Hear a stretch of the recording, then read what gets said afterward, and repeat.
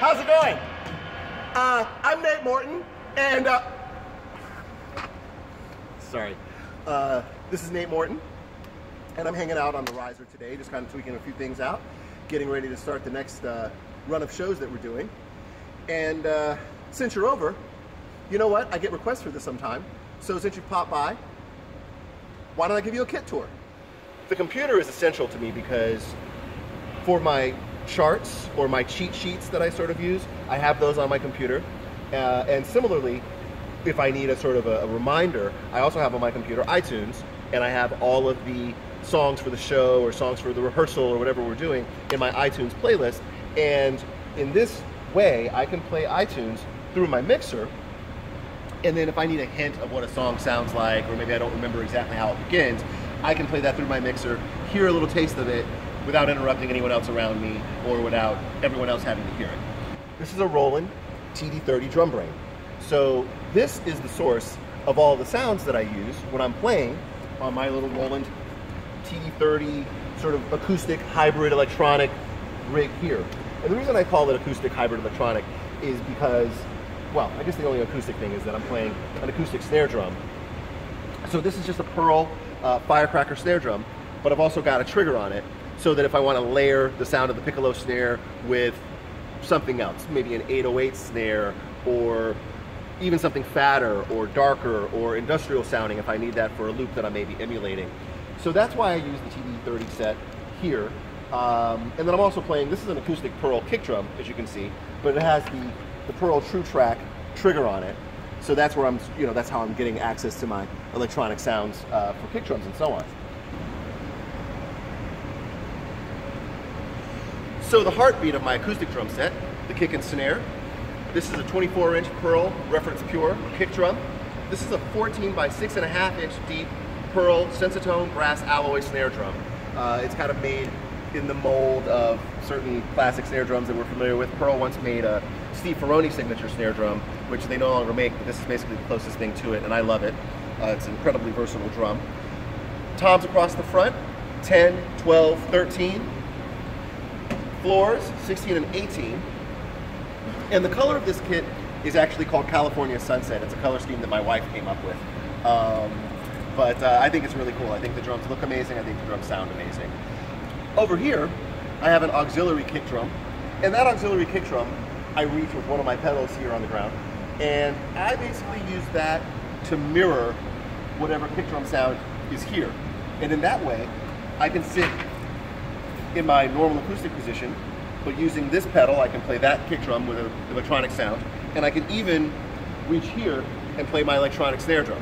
So from this position, I have access to the entire rig via pedals, reach over here, etc. and so on. So if the transition that I have to make from playing electronic drums to acoustic drums is very quick, I can access the electronic rig essentially from this position as well. Now, if I'm doing a song where the entire song is all a loop emulation, then I might do that sitting at the entire Roland rig for the duration of the song. Okay, so moving on from the drums to the cymbals. My cymbals, I kind of had to choose based on what I felt was the most versatile, and what I feel like allows me to cover the most ground are my Zildjian Ks and A customs, which primarily everything here is K or an A custom. My hi-hats, for example, are A custom hi-hats. The ride is a 22-inch K custom ride, and then, as I said, the crashes and so on are A customs primarily and Ks. Beyond the cymbals, I have a small collection of percussion bibs and bobs. I have a Pearl cowbell here, I have a Pearl tambourine here, and then over on my little end table, I have a shaker, and that rounds out my percussion rig. Oh, I forgot my cajon. Every now and then you'll see me on a cajon, and so that's when I do that, that's the Pearl Sonic Boom cajon. So I haven't really talked about my hardware too much. All the hardware is all Pearl hardware, and the fundamental foundation of that are my pedals. So I've got, it's almost like a, I don't even know what's going on over here, but there's a lot of pedals on the ground. I've got a couple of hi-hats, and then I've got, single pedal here, a double pedal here. So this other twin pedal allows me access to the auxiliary kick drum that's sitting out there sort of to the right of the primary kick drum. In addressing a show like this, where I have to span a broad array of genres. Even beyond having the electronics, even beyond having the acoustic kit, sometimes I even need a different color. And so when I want to dry out the sound, I have my big fat snare drum mutes, which originally they started out as just big fat snare drum. And if I wanted to fatten the snare drum, right, so I can take it from this to this, right, a much fatter, lower pitch, thuddier snare drum. And so it has since expanded to sizes that I can use on my toms as well. So now, when I need to sort of emulate that,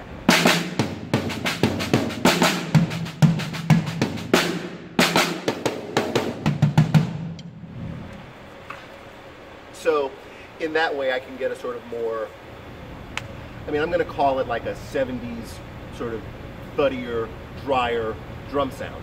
And so that's done using my big fat snare drum mutes on the drums.